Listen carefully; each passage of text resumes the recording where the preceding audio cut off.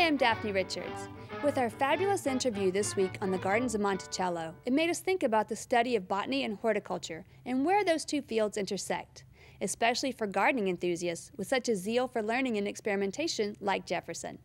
Briefly, botany is the study of plant biology and would include subjects such as plant anatomy and physiology, and taxonomy, also known as systematics, which is the study of plant classification. In other words, plant names. Horticulture is the study of plant culture, or how to grow plants. A good botanical training helps with understanding how to grow and cultivate plants, so both fields are important to plant lovers.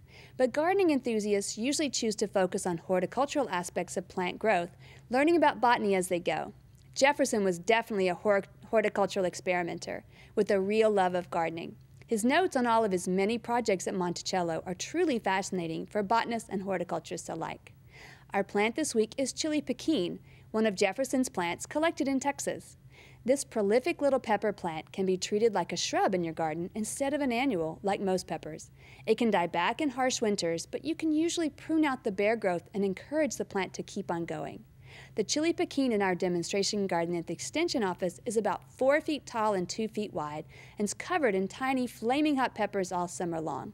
Full sun's best and very little water is needed, even in the hottest parts of summer. Our viewer picture of this week comes from Susan Brock, who's about to have a new cardinal family in her hanging basket of pansies. Thanks for the fabulous picture, Susan. To do in your garden this week, it's time to plant pumpkins. You can also plant hot weather annuals and deadhead your roses. Keep plants watered in this terrible heat as well.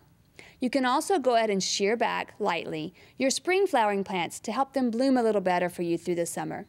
If you're interested in learning more about gardening in Central Texas, I'd like to remind you about Extension's fabulous workshops and programs that we offer. Visit travis-tx.tamu.edu for more information. We'd love to hear from you, so please visit us at klru.org/ctg with your questions and plants of the week from your garden.